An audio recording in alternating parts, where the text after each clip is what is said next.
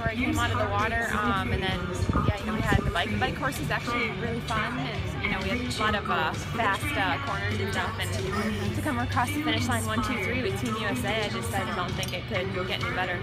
Well, I've never gotten a penalty before, so I saw my number up there and I just thought, stop! I stopped and took it, and I guess it's something you never want it to happen, but it does, so try to avoid that.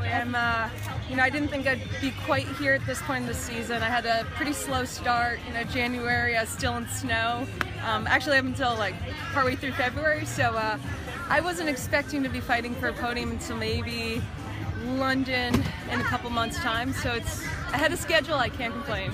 Yeah, absolutely. I think right now our federation's pretty pleased. We have, I want to say, at least 4 women in the top 10 WTS rankings.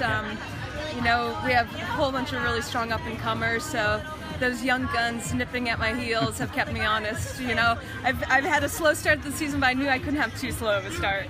I think it was when I got here, I found out it was more difficult and challenging than what it looks like on paper. There were little bumps, the water was a little rough and had a current, so and the run had that hill in it to make everything just a little bit more challenging, and that's the type of thing I prefer. I like when there's little elements to make it more difficult.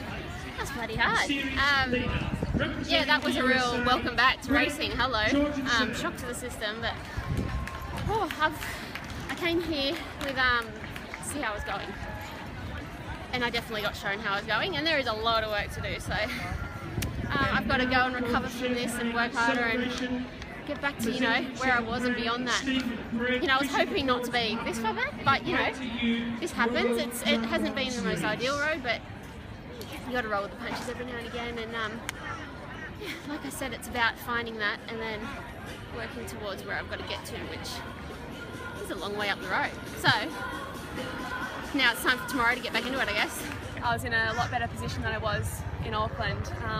The pace was on in the bike. Worked really hard to try and catch that first group initially, and then unfortunately we didn't bridge right across to the front pack, but yeah, I could feel it in my legs for sure come the run.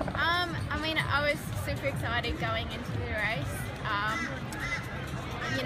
We don't really have the opportunity to race at home in Australia very often, so I was excited to come and go better than what I have in the previous 2 races, but yeah, today was a bit of a struggle for me, unfortunately, just from the very start, and I struggled a lot on the run with the heat. It's a bit of a weakness for me, so yeah, it's a bit disappointing to have my worst race so far here, but it happens.